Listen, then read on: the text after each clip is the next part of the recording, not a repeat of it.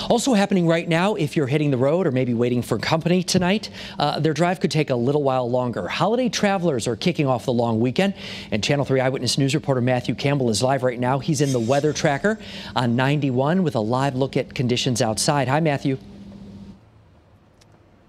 Hey, Mark, you know, AAA expects this to be the busiest 4th of July on record, with more than 41 million people hitting the roads. And you can take a live look at 91 right now.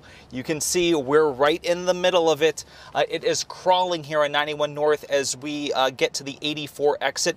And then a little bit earlier in Wethersfield, near the Route 3 exit going over to Glastonbury, that exit ramp, they were crawling there for a couple of miles as well. So this is why you're seeing the surge in traffic. Gas prices are low, and with the state average hovering around the $2.75 mark, combine that with low unemployment rates, and people have more disposable income to travel.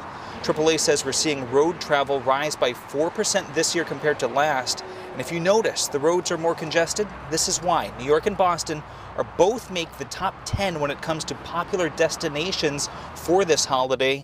And we're sandwiched right in the middle, meaning we're going to be seeing traffic at nearly every corner of our state. This is a predominantly driving holiday, so if you are among those who are packing up the vehicle and getting away with family and friends, you're going to have a lot of company.